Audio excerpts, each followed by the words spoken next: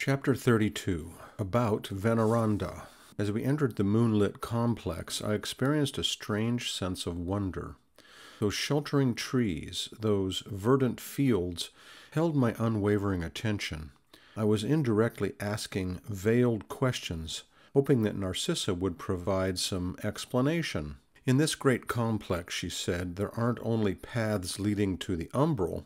There isn't only the raising of plants for their nutritious juices.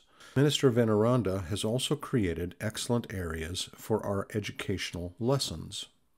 And noticing my positive curiosity, she continued, those areas are the so-called green halls, which are also for educational purposes.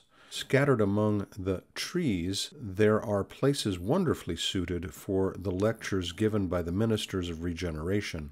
Others are used for visiting ministers and scholars in general. However, there is one of rare beauty. It is reserved for the meeting of the governor when he visits us. Periodically, the tall trees are covered with colorful blossoms, giving them the appearance of towers of natural charm. And we see the sky as our sheltering roof. We have the blessings of the sun and of the distant stars over our heads. Those natural palaces must be truly wonderful.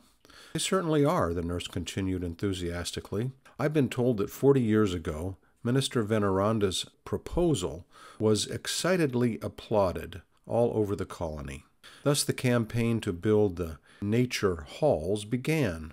All of the ministries cooperated, including the Ministry of Divine Union, which solicited Veneranda's help in building such halls in the Forest of Waters. Delightful sanctuaries were built everywhere. I myself regard the ones they built as schools as the most interesting. They vary greatly in size and shape. In the educational complexes of the Ministry of Elucidation, Veneranda built a virtual star-shaped castle of prodigious foliage that houses 5 large classes of students taught by 5 different instructors. In its center, there is an enormous apparatus that is used for showing images, like a movie projector on Earth. It can show 5 different projections simultaneously. The initiative improved the city considerably, comprising something that is both practical and spiritually beautiful at the same time. When she paused, I asked, "How are the halls furnished? In the same style as earthly ones?" Narcissa smiled and remarked, "No, there's a difference." Inspired by the gospel scenes of the age that witnessed the earthly pilgrimage of Jesus, Minister Veneranda suggested that we use natural resources to build the sanctuaries. Each natural hall has benches and chairs carved out of materials taken from the ground and covered with soft, sweet-smelling grass. Such materials give the halls a distinctive beauty. The minister declared that it would be fitting to recall the sermons of the Master on the open shore during his divine travels along the Sea of Tiberias. Thus the idea of nature furniture came from this recollection. The upkeep requires constant care, but the hall's beauty more than makes up for it.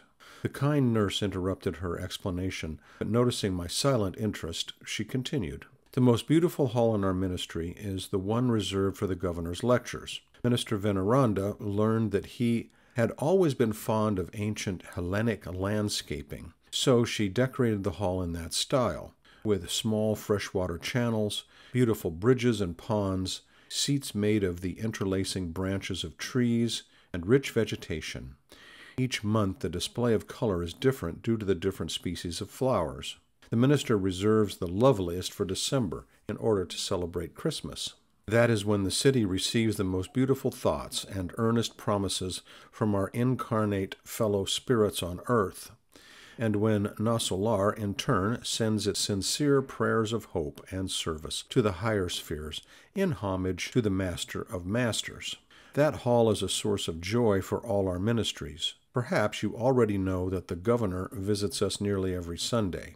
He stays for hours there, conferring with the ministers of regeneration, talking to the workers, offering valuable suggestions, examining the neighboring areas of the umbral, receiving our visits and good wishes, and comforting convalescing patients. At night, when he has time, he listens to music and attends artistic shows that are staged by the youth and children of our educational institutions. Most visitors in Nasalar come to our ministry just to visit that nature palace, which comfortably seats over 30,000 people. Listening to her interesting explanations, I experienced a mixture of joy and curiosity. Minister Veneranda's hall, Narcissa continued enthusiastically, is also magnificent, and we pay special attention to its upkeep.